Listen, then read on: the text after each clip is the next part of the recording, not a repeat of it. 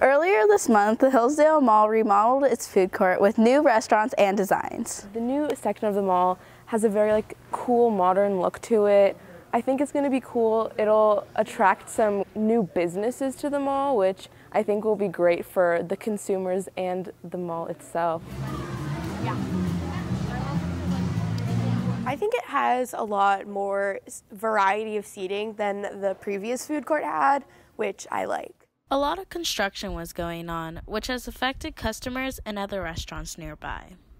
It felt like construction was going on for a very long time, and especially since it's a mall so close to us and so many people go there, the food court was a big part of it, and not having it there really affected the mall goers, especially for such a long time. There's only a couple places at the mall right now, so there's not a lot of variety. The only places right now are Haagen-Dazs and a Japanese food place, and I just think there needs to be more open.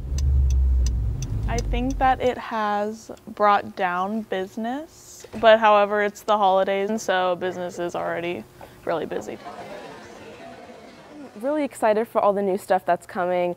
I think we've been waiting for it for a long time, and it'll make the mall a lot more exciting, give us some more things to do and make it a more exciting place to go with friends or family. I'm excited because I think I have a discount, so maybe I'll go eat there.